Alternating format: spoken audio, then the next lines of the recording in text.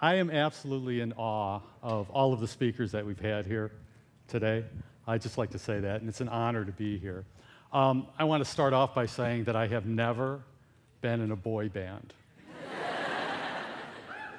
And also, I wanted to add to that is there were a couple of, at lunchtime today, I walked out and a couple of people told me that they really, really enjoyed my presentation.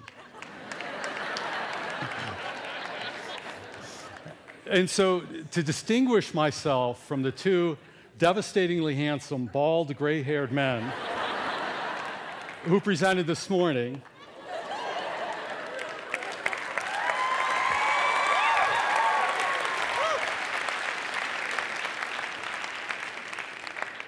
this is as close to being in a boy band as I will ever be. Small events in our lives can have major impact on the people that we become. Small events in our lives can have major impact on the people that we become. I think of life sometimes in terms of shouts, and shouts are these events that occur, and they're major events in our lives, and we realize at the time that they're major events. The birth of a child, the death of a parent, we just know right at the time that they're going to have a profound, long-term effect on us. But that's not what I'm going to talk about today. I'm going to talk about whispers. And what whispers are very small events, and they're small events that occur that are seemingly insignificant at the time, but they have a profound influence. They change us, and sometimes we don't even discover that until 6 or 7 years after the event. Let me give you an example of a shout. This is a shout from last fall. My daughter was in a car accident with a drunk driver. She's here today. She's perfectly fine. The bad man went to jail, and the car went to the junkyard. And from a parent standpoint, that's the optimal resolution, right? Now let me talk about a whisper that had profound influence on my life. I don't know if any of you are aware of how a quadriplegic child communicates with a computer. But this is a device that I saw 6 or 7 years ago that makes that happen. And if you look, picture one is a camera that's sitting on the top of the screen pointed towards the forehead of the child. Picture two is metallic dots, and they take one of those metallic dots and they place it on the forehead of the child every morning. All right, so mouse motion is just the limited mobility that the child has in their neck, and they move their neck around, and that's how they get mouse motion. And then picture three is a sipper puffer, and a sipper puffer is inhale, means left mouse, and exhale means right mouse. And that's how a quadriplegic child works with a computer.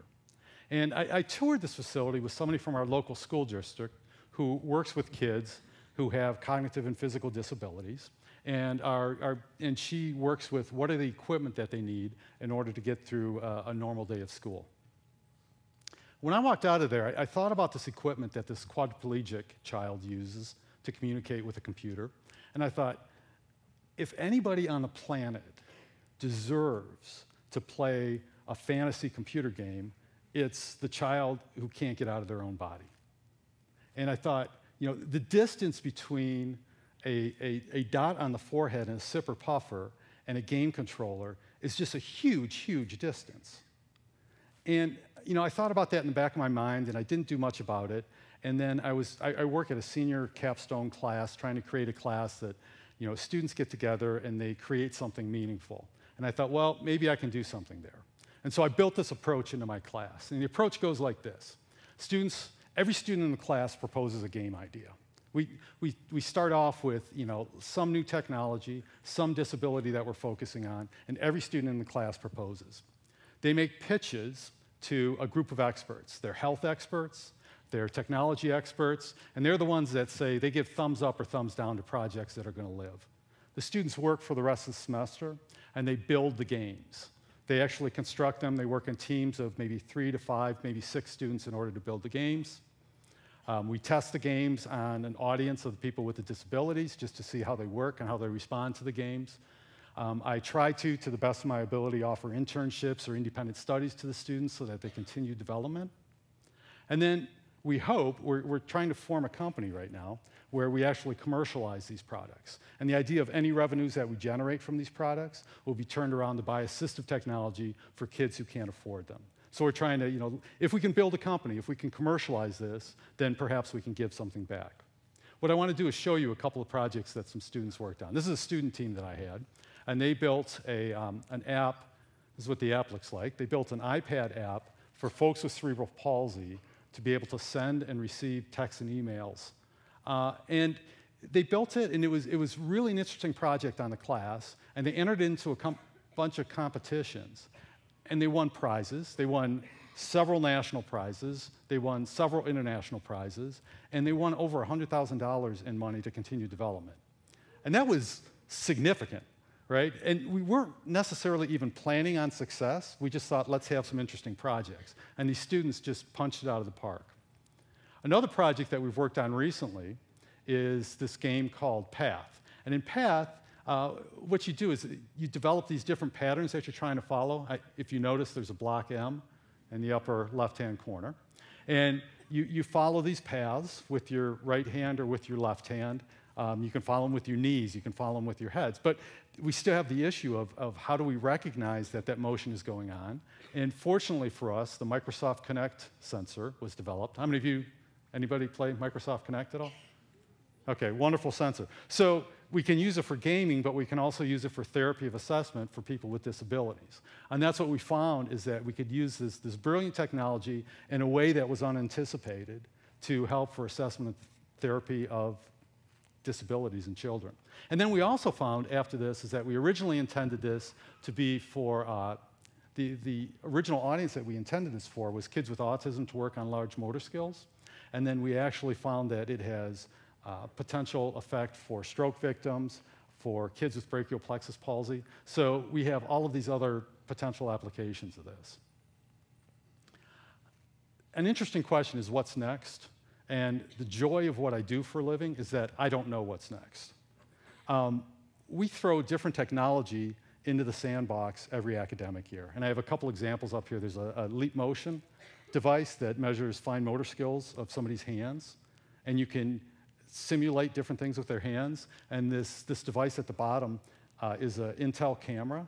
And they want to use it for facial recognition, for security, and logging on to a system. And we thought, well, if you can recognize different facial features, then perhaps you can recognize an ear twitch, or a nose flare, or mouth motion, or eye motion, and that maybe we actually can get to the point that we can use these devices to simulate some kind of gaming controller. And what disability are we going to focus on next?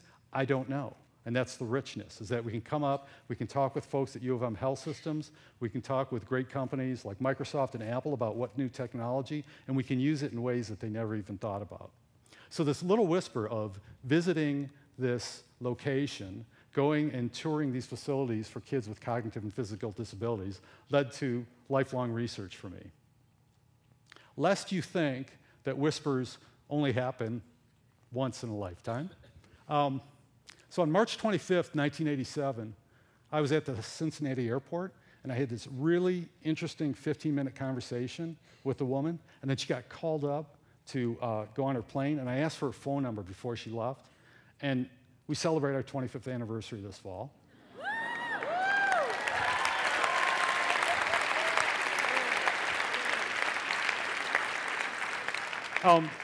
My tag, the passion part, it says for Jean. All right. Aw, isn't that sweet? All right. And the Neuralco triple header several years ago, and this was, I was working in industry, and I dropped my Neuralco triple header on the floor, and it shattered into a bunch of pieces. And because of that, partially because of that, I made the decision at the end of the year that it was time to leave industry and go to work in academics. It's a long story. One more whisper, and then I'll move to my conclusion. One more whisper is I met a really interesting person in the last 2 weeks. And when he was a freshman at college, he had an internship. And in that internship, the CEO of the company asked him if he would be interested to work with him on making some slides for one of his presentations. And so he said, yeah, sure, I'll do that as an intern. And he ended up growing up, that little whisper that started off, he ended up growing up, and now he's coached pretty much every single TED speaker that you saw come out today. That's an interesting whisper that turns into a major life changer too. So there's 2 questions I'd like to leave you with. And you really can't answer these right now, which is an interesting thing. One is, what are the whispers in your life? And are you listening? Thank you.